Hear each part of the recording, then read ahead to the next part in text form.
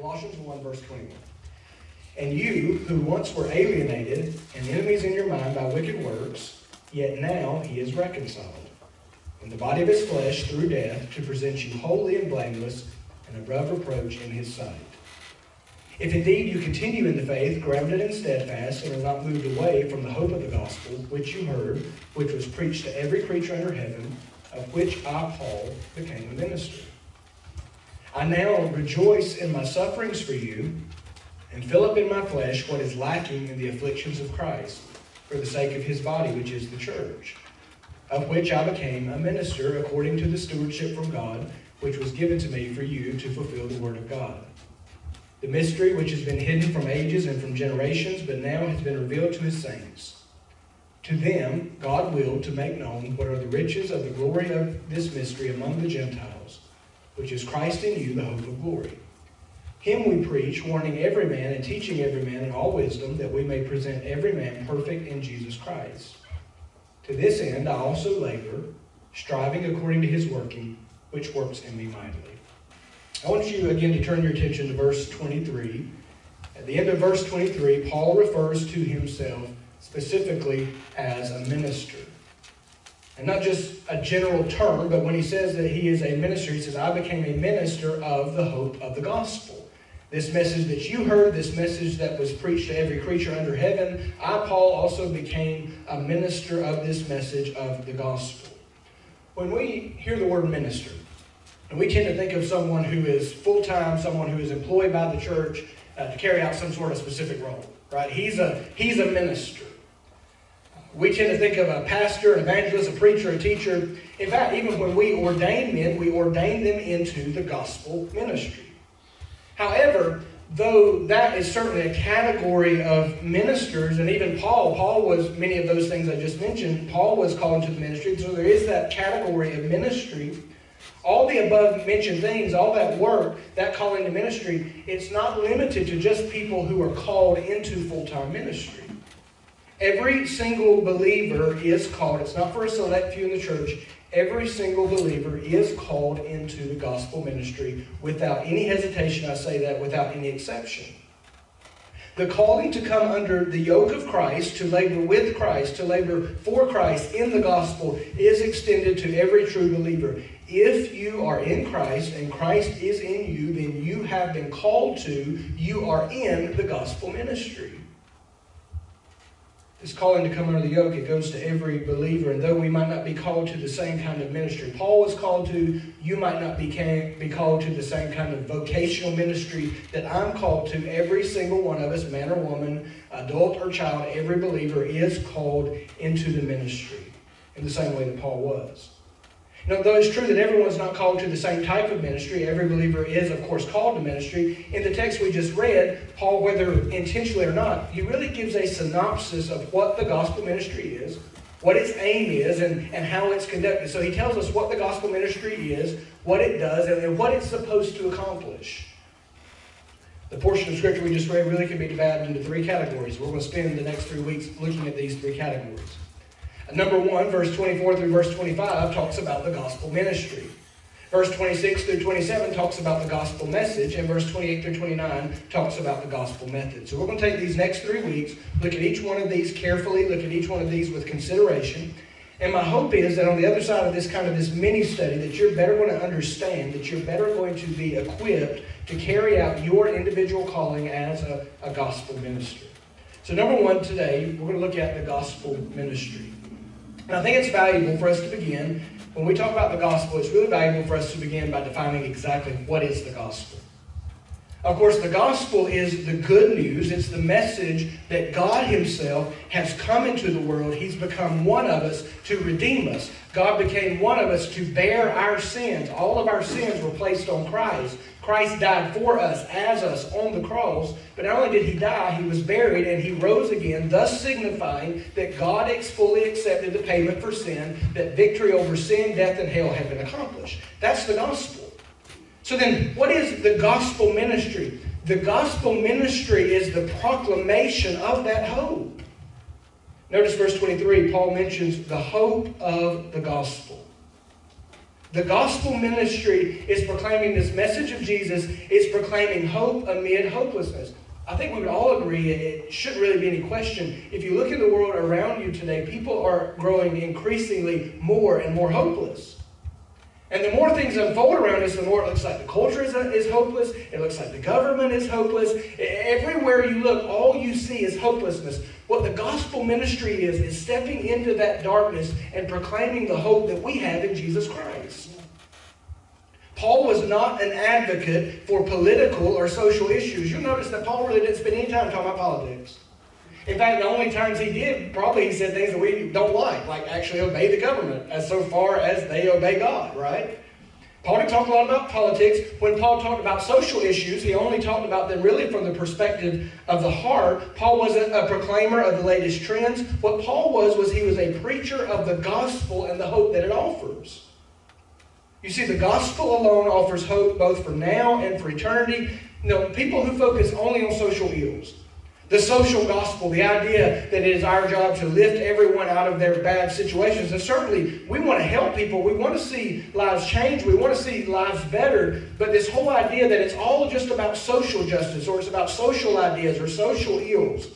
People who focus on those things only run the high risk of getting people more comfortable on their path to hell. If we're not careful, we can address all of these social issues and really put springs on somebody's wagon, make their life so much more comfortable, but never address the fact that they are still destined to eternity without God. You see, the gospel, though, doesn't just address social problems or political problems. The gospel addresses all problems, because all problems find their root in the existence of sin. And what the gospel is the proclamation of is that Jesus has come to deal and do away with sin. So Paul lived in a corrupt culture, but he didn't run himself ragged trying to change the political landscape. And I'll stop here just so you don't have to come to me later and ask me about this. I'm not saying that Christians should not vote. In fact, I think Christians should vote.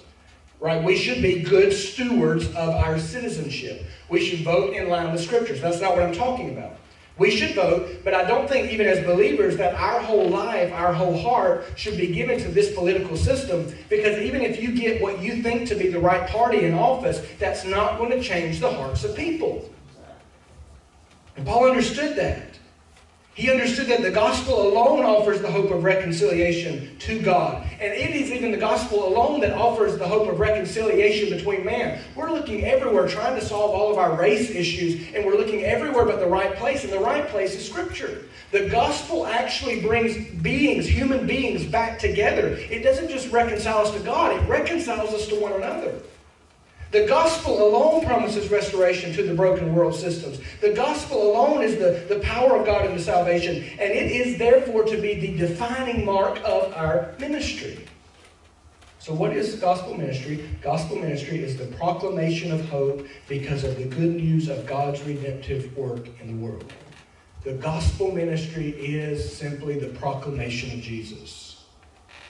There are three characteristics of Paul's gospel ministry that I think are going to be helpful to us if we give them some consideration. If we look at Paul's gospel ministry, especially in verse 24 and verse 25, there's three characteristics that rise out that often mark effective gospel ministry. Number one, the first one, we don't want to hear this word, but it's a reality. The first mark is suffering. The first mark of the gospel ministry is suffering. Now, Paul actually addresses the source of his suffering. Remember, Paul was very likely, as he's writing to the Colossians here, he's very likely writing from a Roman jail. He's likely under house arrest or in jail. Paul's not exempt from pain. Rather, Paul's whole life, every time you find Paul, he's suffering. He's enduring hardship. He's going through pain. He's experiencing affliction.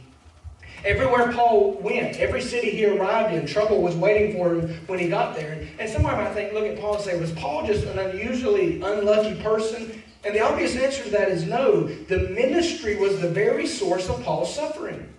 Paul would not have suffered the way he did had he not served the way he did. The ministry was the source of Paul's suffering, all the trouble he endured, everything he encountered. It was simply because he preached the gospel. If he would just have simply shut his mouth and quit preaching Jesus, all the trouble would have stopped. So even as he's writing here, he's in jail because he has preached Christ and him crucified. Notice in verse 24, Paul says, I fill up in my flesh what is lacking in the afflictions of Christ. This is probably one of the most argued statements in the Bible. What exactly does this mean? What is Paul saying when he says, I fill up the afflictions of Christ? Well, I can tell you, first of all, it doesn't mean that he was somehow perfecting the atonings of Christ's suffering. It's not that Paul, when he said, I fill up the sufferings of Christ in my flesh, Paul's not saying, I am perfecting Christ's atoning work, or I'm finishing what Christ did. Christ's redemptive work was fully complete. Scripture bears that out. We know that to be true. So what's Paul talking about? It doesn't mean that he is necessarily perfecting the atoning suffering of Christ. What it does mean is that he was participating in the sufferings of Christ. I read one commentator that put it this way this week, and I thought it was a great illustration. When Christ ascended to heaven, the whole time he was on earth, the Jews were seeking to do damage to him, seeking to hurt him, seeking to afflict him. Even to the point they crucified him. Well, when he ascended back to heaven and they could no longer reach out and grab hold of him and hurt him, afflict him, the next best thing was to reach out and to grab his people. So God's people began to suffer in Christ's stead, if you will. Paul here, when he says, I feel up in my body, this is literal physical suffering. Paul is saying, basically, I am suffering on Christ's behalf. They are persecuting me as if they were directly persecuting him. Just as Christ suffered bodily at the hands of sinners, so Paul, who is his messenger, is also suffering in the flesh on Christ's behalf. So the source of his suffering is the ministry. Suffering is a characteristic of gospel ministry. If the world hated Jesus, it's going to hate us if we're truly following him. There is no way around suffering for the sake of Jesus if you're actually following Jesus. He is a complete contradiction. Everything he did, everything he said, everything he was is a complete contradiction to the darkness. And if they hated him, they're going to hate us if we are walking in the light with him. If they spit on him, they're probably going to spit on us. A partnership with Christ will always be a partnership with suffering, whether in a minor way or a major way in this life. So the source of his suffering was the ministry. But look at the sake of his suffering. Why endure it? Why tolerate such hostility? Why go through the pain, Paul? And of course, the chief answer that Paul would say is, for the sake of Christ. Christ suffered for me. How can I not suffer for him? But in the context that we're looking at, Paul is enduring this contradiction of sinners. He says in verse 24, for the sake of his body, which is the church. Paul understood that his suffering was not just for him, it was for them. Now, often when we suffer, we try to think, okay, what is God trying to teach me? What's God trying to do in me? And that's certainly relevant. That's something we should be looking at. But there's another side to it. It's not just what is God trying to do in me. The other side of the question is, what is God trying to do through me?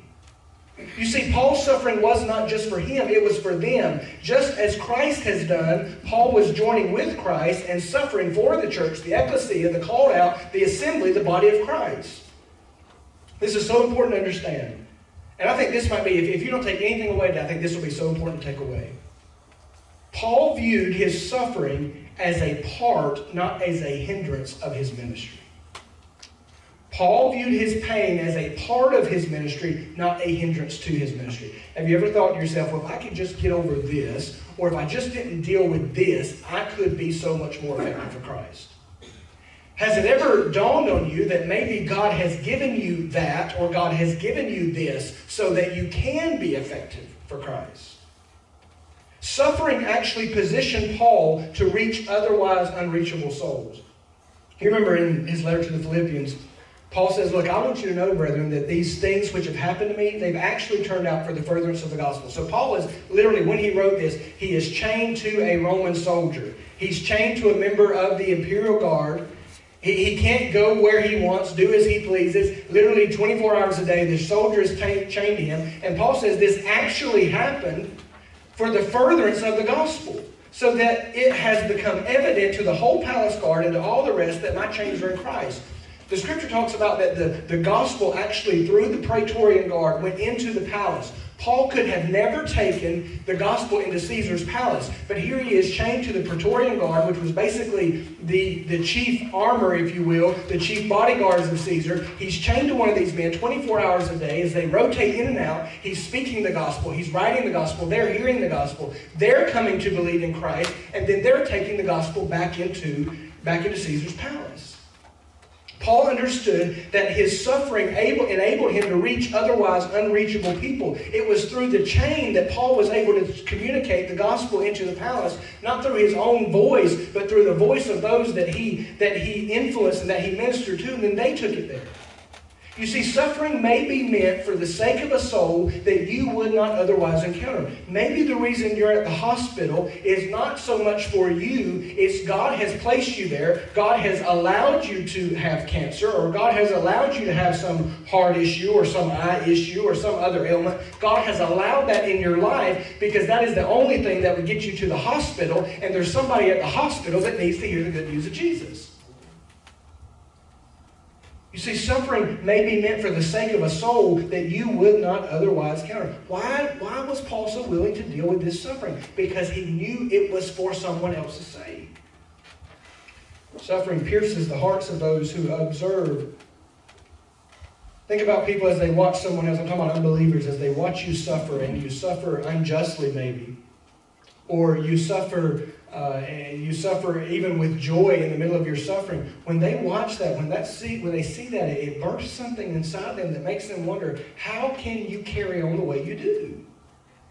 When I was in college, I worked for a company, and basically we were telemarketers. I was that guy that called your house, that you hung up on. And shame on you. I hated that job. I absolutely hated it. It came up, though, that we were going to be forced to sell some things that I just, as a believer, I could not sell it. And I went to the manager and I said, I can't sell it. So there were all these other things that we could have sold, all these other things we did sell, and they wouldn't make accommodations. It was either you sell that or you lose your job. Honestly, it wasn't like I was suffering in this case because I was happy to lose that job. So I said, I'll lose the job. As I was getting my stuff together to walk out, there was a lady there, and she did not live the same kind of lifestyle I lived. She was not a believer.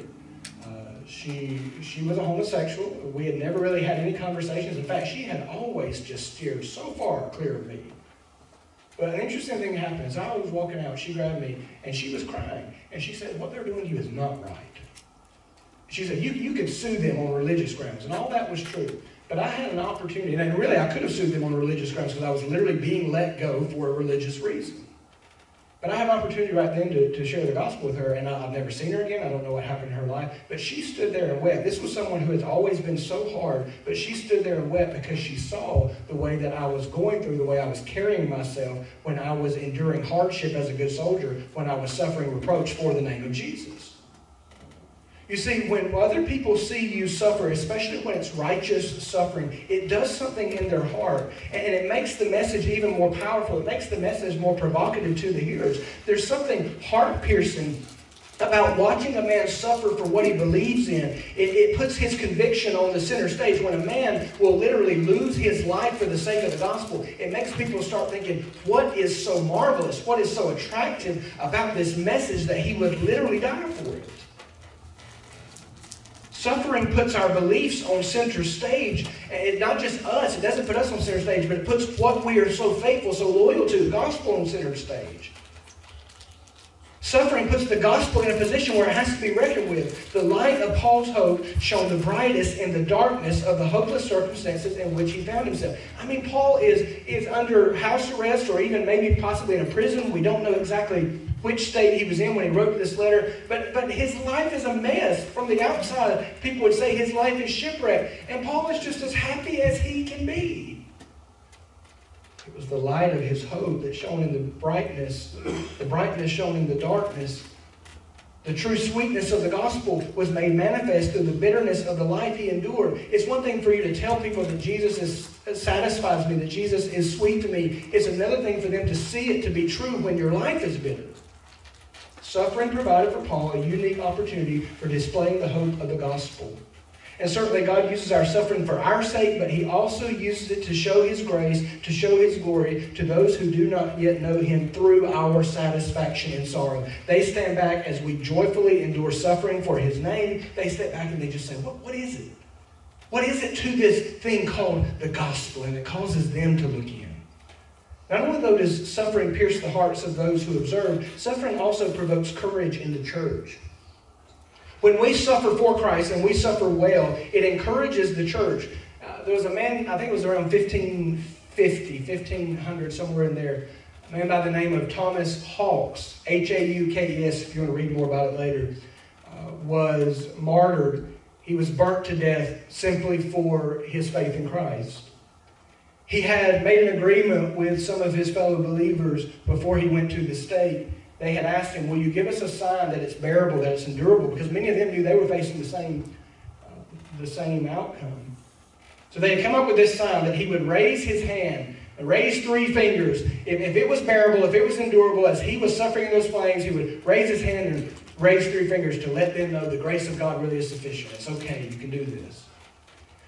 They took him to the stake, they lit the pile on fire, and as he burned up, literally his skin was dried out. He became nothing but a charred mass of ash and flesh. People looking on thought he had died. They thought it was all over. People actually started to leave. And eyewitnesses account that as they thought he was dead, that he raised not one hand or not 3 fingers. He raised both hands up in the air as high as he could and clapped together 3 times, and then he died. And what that did in those watching, it sends a chill up your spine as I say that. It put a courage in them that the grace of God will be sufficient in the day of trouble.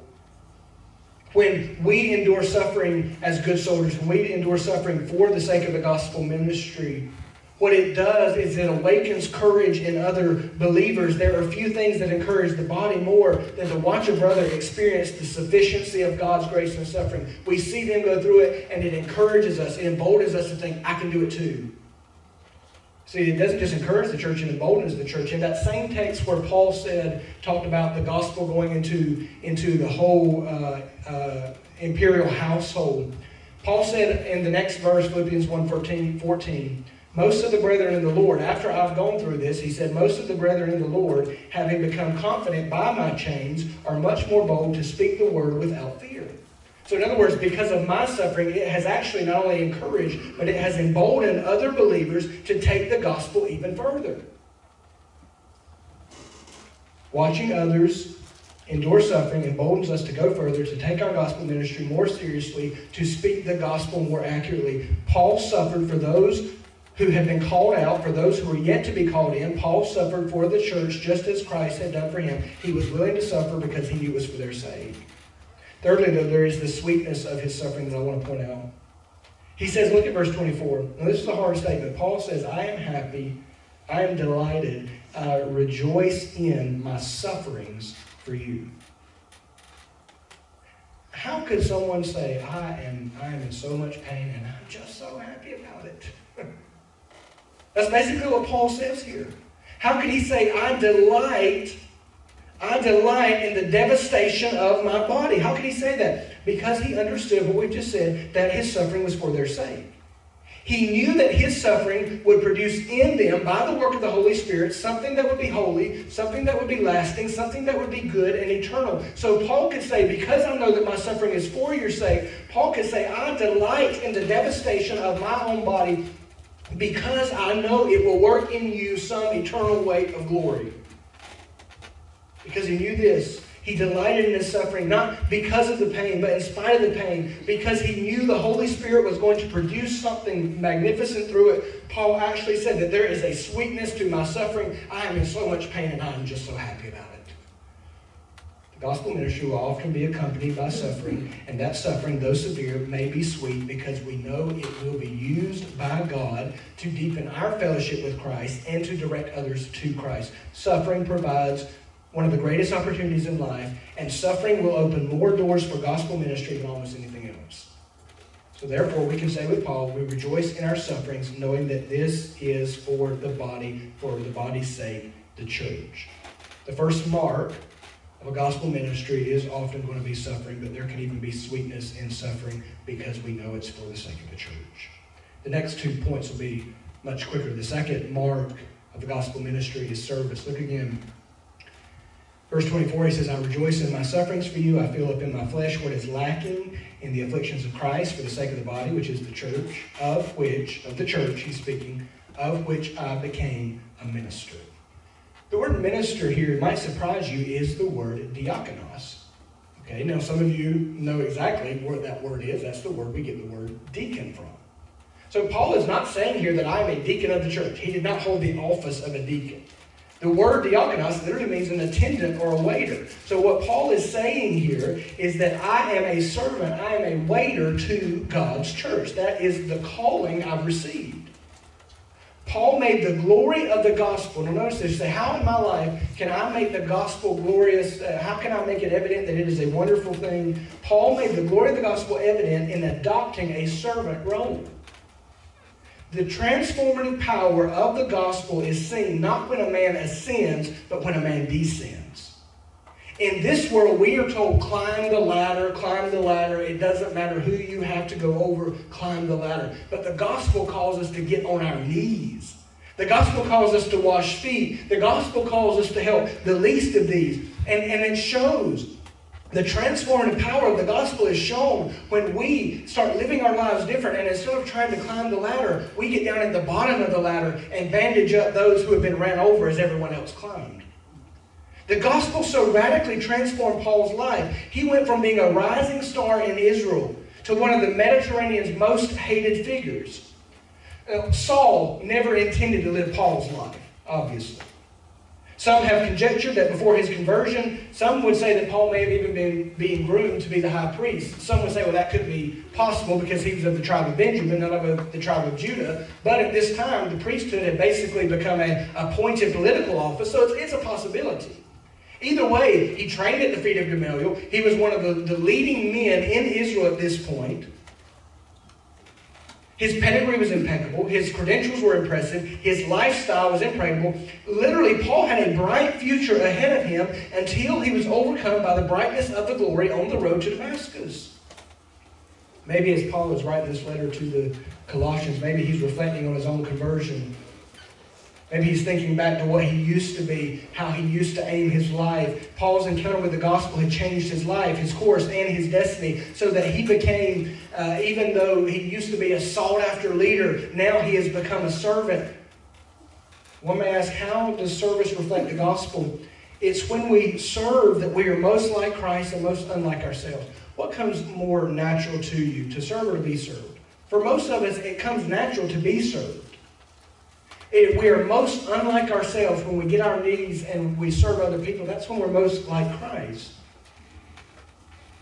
Our service to God first and to each other is a powerful testimony of the hope of the gospel. When others look from the outside and say, why do you treat each other the way you do? Why do you serve each other the way you do? Whether it's in your marriage and in your friendships or just the church in general. When they look at us and say, why are you the way you are? Our answer can be, the gospel has changed the way I live life. It's changed the way I look at life. I'm not climbing the ladder now. I'm just trying to help everyone who's been hurt by the ladder. See, when we serve, it proves that we are living for another world. We're willing to be servants here because we're confident that we're going to be kings there. We're willing to live with less here because we know we're going to one day have more. We're willing to serve rather than be served. Through service, we contradict the world system and we confirm the hope of the gospel. We proclaim the gospel through service. In verse 25, Paul doesn't just say, of which I became a minister. He says, of which I became a minister according to the stewardship from God, which was given to me for you. The word stewardship here refers to a servant who is given charge over the house. The steward was the administrator of the house who literally had all the affairs of the master under his belt, in his hands. The master entrusted him to carry out his business so that he could give his attention in other places.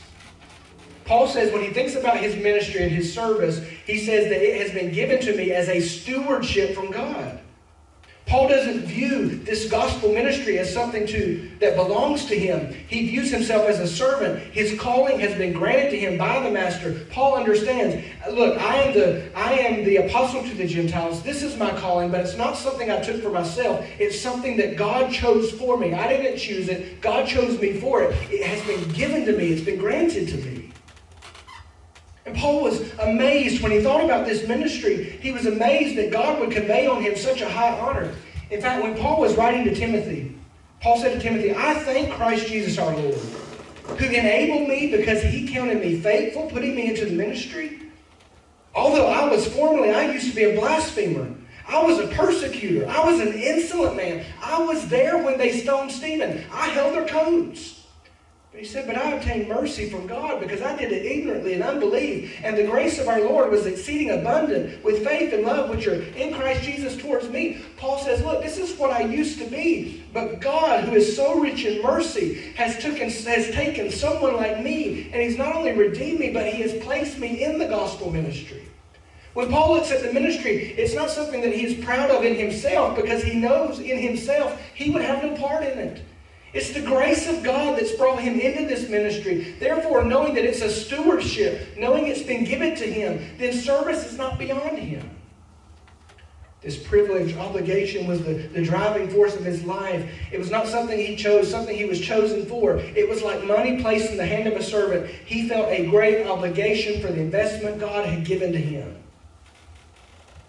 This is a good time to consider when you think about the gospel ministry, when you think about your own ministry. How do you regularly view yourself as God's ministry? Do you think of the work God has given you as a stewardship, something that you have been granted by grace to carry out for God? Or do you view this as an obligation, something I have to do? See, the reason Paul saw it as a stewardship was because he understood how unworthy he was to be brought into this hope, to be given this hope. And then not only to be given this hope, but to be granted to speak it to others. When you think about the ministry, do you delight that you get to be part, or is it a drudgery that you have to be part? Do you think of the ministry as yours to do with as you please, or is it something God has put in your hand, and something God has granted to you for the sake of kingdom affairs? Service was a clear mark of Paul's gospel ministry. It was a defining mark of Jesus' ministry, so it should be of ours as well. Number 3, finally this morning. So Paul's, one of the clear marks of his ministry, his gospel ministry, was suffering. The second clear mark was service. There's a third clear mark, and I'm very briefly going to touch on this. The third clear mark of Paul's gospel ministry is that it was always very specific. One of the chief characteristics of Paul's ministry that made it most successful was that it was targeted. Paul knew who and what he was called to. Now, I think this is one of the most important discoveries that we individually have to make as believers if we want to be effective. Some of us have this bad habit of bouncing from ministry to ministry to ministry, from thing to thing to thing, just all over the place, never really settling down anywhere and saying, this is where God's called me, this is what I'm made to do, this is what I'm supposed to do. The effective farmer is not the one who dreams of owning the whole county and planting the whole county. The effective farmer is the one who cultivates, sows, and weeds a single tract of land. You can take somebody who has big dreams. They're going to own the whole county one day. They're going to have acres and acres and acres of land, and that person never gets anything done. But you take somebody with a half acre of land who plows, who plants, who plucks, who harvests, who actually gives attention to his land. The man who has much less land will actually accomplish much more than the man who just has big dreams.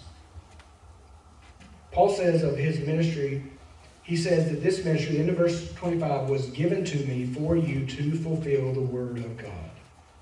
Paul understood what, who, where, why he was called. But there's an indication of he understood who he was called to, because he says, this stewardship was given to me for you. Of course, specifically, he's writing to a group of Colossian believers.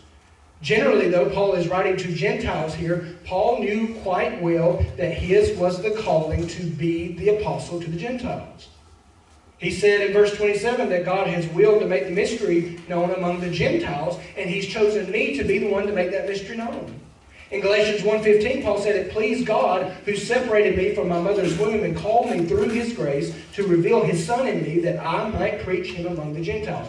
It had become very clear to Paul that his calling, his role in the ministry was to preach to the Gentiles. Notice Paul didn't choose his field. It was willed to him by God. It was God who made him an administrator of this particular task. One of the greatest discoveries you will ever make as a believer is where you fit in God's kingdom. You know, if you examine Paul's 3 missionary journeys, it would appear that he traveled the world, wouldn't it? I mean, he was all the time going. But if you took a picture of Paul's travels and you laid them over top of a world map, you will find that the area in which Paul ministered is actually extremely, extremely small. Basically, Paul ministered on the Mediterranean Rim. And not even all of it. He never went further north or further west than Rome. He never went further south than Jerusalem or further east than Damascus. In fact, the one time when he tried to go further east, God stopped him. God said no. We think about Paul's ministry, this man that was always traveling, always getting something done. But if you actually take Paul's travels and you lay it over the world map, I'd be surprised if all of Paul's travels probably didn't fit in an average American state.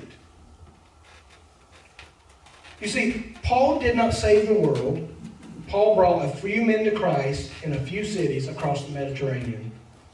Yet it was these few seeds that continued to spring up into a worldwide harvest. It was his correspondence with these few cities, these few believers, that makes up much of our New Testament. What I'm trying to get you to see is that Paul accomplished more by planting one field, by allowing the Holy Spirit, discerning the specific will of God for the ministry he was called to, by allowing the Holy Spirit to show him. Paul accomplished more by planting one field than he would have had he ran all over the ancient world haphazardly broadcasting handfuls of seed. What I'm trying to get across to you is that, look, you do not have to save the world. That's God's job. But you do have a commission in the little area where you are, and in serving well in the little area that you are, in taking the specific role that God has given you, the specific tract of land, whether it be your job, your family, your community, by serving well in the specific ministry that God has given you, you can reach the world from your little area. More can be done in ministry by finding where you belong than can be done in following every wind that blows. You have to settle in your own heart, or you're always going to be looking for another field to plant. You're never going to hoe the field you have until you have settled in your heart. This is where God has me, and this is what I'm supposed to be doing. Paul's ministry, why was Paul's ministry so effective? It was so effective because it was so specific. He didn't conquer the world. He did, though, impact the area he was assigned. And through impacting the area he was assigned, he actually changed the world and continues to do it today. He knew what God called him to, and he committed his life to it. He not only knew the who, though, he knew the what. He said, my stewardship was given to me for you to fulfill the word of God. Now, I'm going to stop here today. We'll pick up here next week. But just allows me to close by pointing out Paul not only knew where God had called him to, he knew what God had called him to. His specific role, he was called to the Gentiles. His specific role among the Gentiles was to fulfill or to make the word of God fully known among the Gentiles. So I close with this. It's not only important that we know to whom or where we're called. It's important that we learn what we are to do and how we are to do it while we're there. It's important that we let the Holy Spirit, when we talk about this idea of gospel ministry, it's important that we let the Holy Spirit make it very clear to us, this is how you carry out your individual ministry. We don't look at what everybody else is doing. This is really a downfall in churches. We tend to look at a church and we think that church is being successful, that church is doing well, so we all do exactly what they're doing. You'll even notice when it comes to church decor today, everybody models right after the biggest, the fastest growing church. When it comes to the way the pastor looks, everybody tries to look like him. And all that is superficial, all that's pragmatic. Our role is to say, okay, God, this is where you call me to. Now, how specifically do you want me to do what you call me to here? What's effective in one place won't necessarily be effective somewhere else. It's not only important to know who, to whom, or to where we've been called. It's important that we learn, that we ask God to show us how we're to do what we're to do while we're there. It's important that we find out, what has God made me for? Who am I in Christ? What gifts has He given me that He wants me to use where He's placed me? We're every one of us called to the gospel ministry. Really the question for you is this morning, what, or maybe I should say how, have you been equipped to carry out your calling? Let me say this, find the how, and you will likely discover the what. What I mean by that, look into your life. Look at what God has done in your life. Look at how God shaped you. Look at how God's gifted you. The way God's gifted you, the experiences God has given you, probably gives you a good indication of where you're called and where you should fit in the ministry. I'm going to stop there.